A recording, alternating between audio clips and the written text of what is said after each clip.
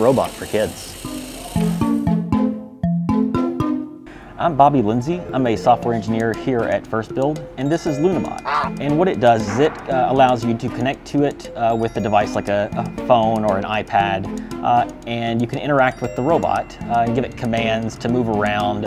As the user grows, imagine someone starting out as a small child with this and growing in their capabilities, they can expand the functionality.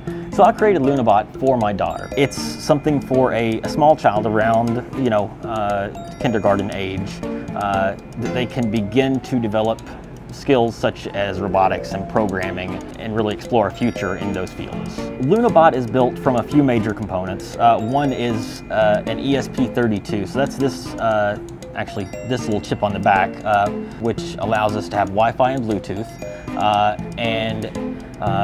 This board has a display and a USB-C connection and a few buttons. So we then connect this to a few servos, which are just little motors, and that allows us to turn these tracks, and so we can connect a phone to this board, and then it can give commands to these servo motors to then make LunaBot move around as the child tells it. So I designed LunaBot to be for my daughter, who again is about 5 years old. But really, LunaBot is something that would be engaging for me as an adult, all the way down to someone, my daughter's age. It's meant to be easy to use, but also technically engaging for any audience. So let us know in the comments below if you'd be interested. There's a link down there to check out our product page for this and sign up for beta testing. Until next time, this is Bobby from FirstBuild with LunaBot.